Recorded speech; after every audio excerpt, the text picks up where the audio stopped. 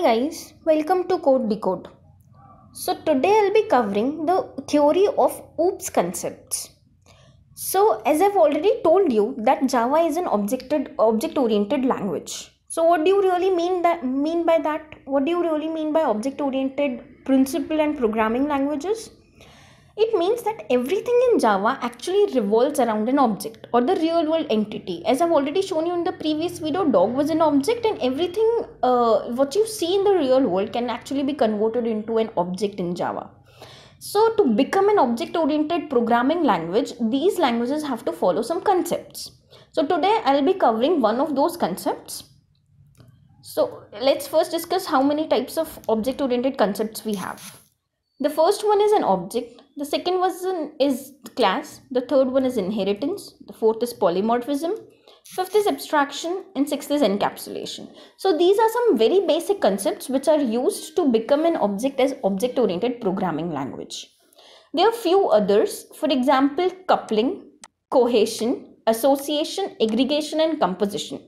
So I'll be covering all of these heavy words in the later videos. Today I'll be focusing on inheritance mostly, and I'll cover the type of inheritance and theory part of inheritance. In the next video I'll show you the practical implementation of the same. So let's get started. I've already told you what are objects. Objects are nothing but the entity which has state and behaviors. So state is it's white and brown, its name is Tommy, it's basically the breed is pug. The behavior is that it wags its tail, it barks, it eats. Similarly, the another concept which I have told you is class. Class is nothing but a logical entity. I have already discussed this in the previous lectures, but still as a summary part I'll tell you that it's nothing but a blueprint of an individual object being converted as an object, and it basically does not consume any space. The real space which is being consumed in the memory is for the object. The third concept and very important concept is inheritance. So the next question arises is what actually inheritance is. So if I have an animal class which has two eyes, has four legs, and I have a dog class which has two eyes again, four legs, and it barks, and I have a class which is cat. Cat is again two eyes, four legs, and it meows. So looking at this, what do you really think? What this concept is all about? This concept is actually a mechanism in which one object like dog acquires all the properties and behavior of a parent object which is animal.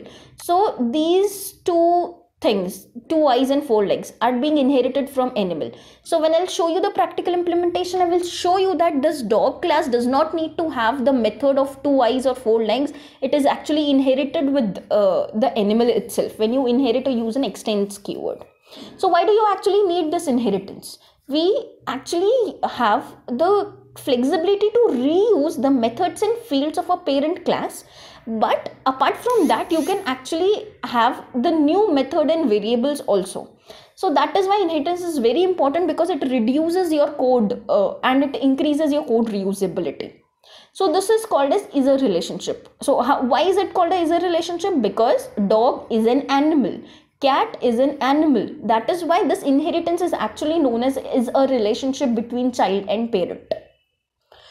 We have few terminologies used. I'll use those terminologies in the whole video so you understand it the first place here itself. This animal is a class. I've told you what class is. It is just a blueprint.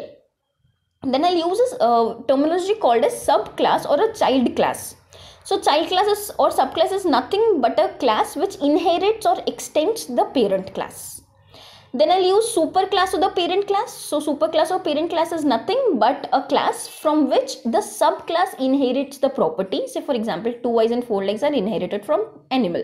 So this is parent and this is child. The fourth term I will be using is reusability. I have already told you that making these reusable, because this is already present in the parent class. So this is called as reusability. And the fifth I will be using as extends keyword. Extends is nothing but a keyword which indicates that a class is derived from an existing class. So I hope this much is clear. Now I'll start with type of inheritances. Now type of inheritances involves the single inheritance, multi-level inheritance, hierarchical inheritance, multiple inheritance, and hybrid type of inheritance. So let's cover one by one in each of the slides next. Let's first cover single inheritance.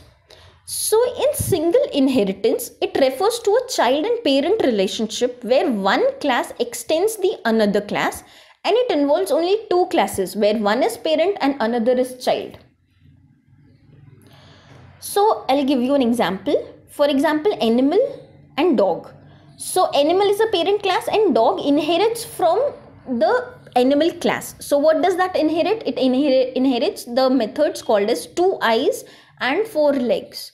So this is an example of single inheritance where there is only one parent and one subclass. Now next type is multi-level inheritance. So what happens in multi-level inheritance is we have one parent and multiple children. It refers to a child-parent relationship where superclass extends the child classes. For example, child 2 extends from child 1 and child 1 extends from a parent. So what happens here is child 1 behaves as a subclass for this superclass and behaves as a superclass for this subclass. So child 1 is nothing but a dynamic way in which we can actually extend from one class and actually get extended from another class. And we have many more in this hierarchy. So I'll give you an example of this for clarity. For example, a parent is animal, and we have already seen that dog is the child of this animal. And the third child can be Labrador, which has some special characteristics. So animal has 2 eyes and 4 legs. Dog can have 2 eyes, 4 legs, and it barks, which is a particular special functionality of animal, that it barks. The third child, that is Labrador, has 2 eyes, 4 legs, it barks, but one more special characteristic, that is it has an athletic capability. It can be used by military people. So this has something which is, so you don't have to actually extend the parent class because it is actually extended by child 1. So it will automatically have 2 eyes and 4 legs. And it automatically barks also because it extends the child 1 which barks. But it has to have its own new property of athletic capability.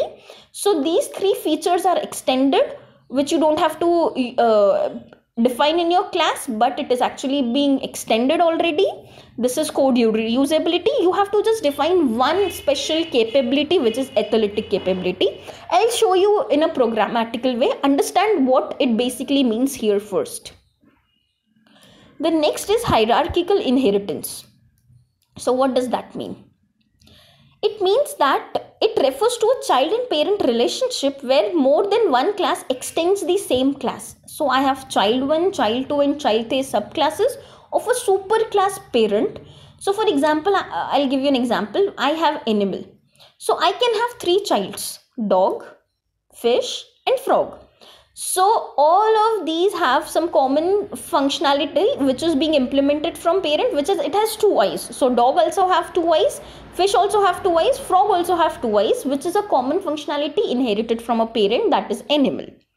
So this is hierarchical, that is you have multiple child extending same functionality from a parent.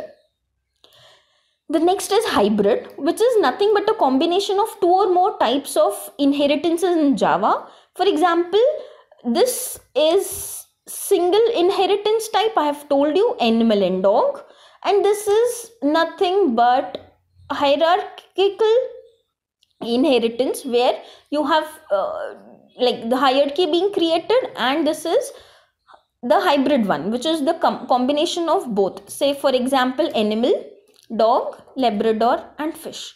So dog and Labrador have a type of inheritance, and animal, dog and fish have a type of inheritance. So this is hybrid, mix of both. The next is multiple inheritance. So in multiple inheritance, it's like one class is extending more than one class. So I'll give you an example. This is one class, amphibians. This is another class, terrestrial animals and aquatic animals. So we all know that amphibians are nothing but the animals which can live both on land and on water and in water. Terrestrial animals are which can live only on land, aquatic animals which can live only in water. But amphibians are those animals which can live both on land and in water. So when one class is extending properties of two classes or more, then that becomes multiple inheritance, and this is very important from interview perspective because this is not being implemented in Java. Now I'll tell you why. Now terrestrial animals have a property to live on land, so they have lungs to breathe. The aquatic animals have animals who have gills to breathe and lives in water. What about amphibians? How will actually frog breathe is a complicated thing, right? I mean, if you can see in the technical terms, amphibians have lungs to breathe on land and they have gills kind of thing so that they can breathe in water also. So this is very complicated. They have actually modified themselves to have methods from both the animals, the terrestrial animals and aquatic animals. But in Java, to remove such complexity, the people in Java have actually removed the didn't allow having multiple inheritance in Java. So as you can see from here, multiple inheritance is not allowed in Java. And now I'll show each and every type of inheritance in a practical view. So stay tuned for more videos. Thank you.